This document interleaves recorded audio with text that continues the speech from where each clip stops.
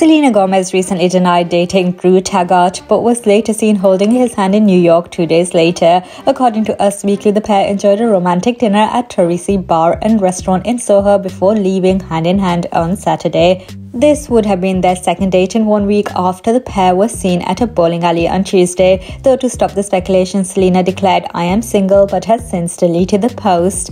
Selena kept things chic for her night out, wearing an all-black look, including a turtleneck, simple black pants, and oversized blazer. Drew wore a hoodie with a bomber jacket and baggy jeans.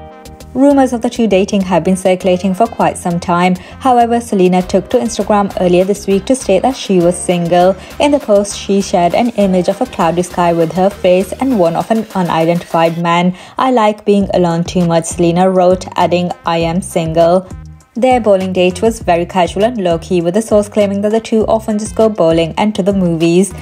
Selena denying that she was dating him might have just been some confusing signals from him. However, it seems like clarity has been provided and Drew Taggart is definitely interested in dating her.